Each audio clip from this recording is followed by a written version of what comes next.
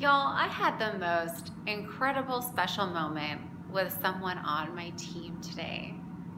We had a little breakthrough in an otherwise normal status meeting, and she actually started to cry.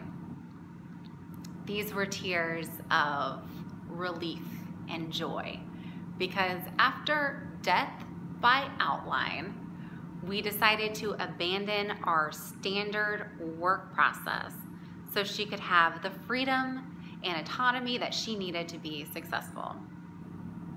It was a really raw moment. She was embarrassed, and I felt like I had been given this beautiful gift because she reminded me that people come first. I recently read somewhere that you should tell people what needs to get done, but you shouldn't tell them how to do it. Then you just let them surprise you. You see what happens. And I got to put that into practice today. She texted me later on and she said that she felt like 1,000 pounds had been lifted off of her. Can you imagine? Think about that.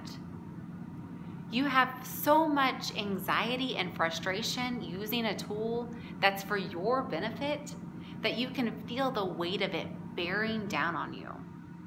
The process we were using was crippling her, so we threw it out. She's taking a week to work on the project the way she wants to, how she wants to, and then we'll come back and together decide on next steps. A process is only as good as its execution. So if we're not executing, then the process isn't working, and we need to figure out a different solution to implement. I'm not trying to be fluffy here, all right? I am an efficiency junkie, okay? I have an operator mindset.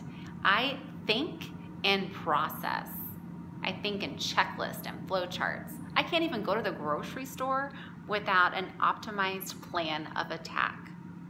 But I know that not everyone thinks and works like I do. What I care about more than process are people and outcomes.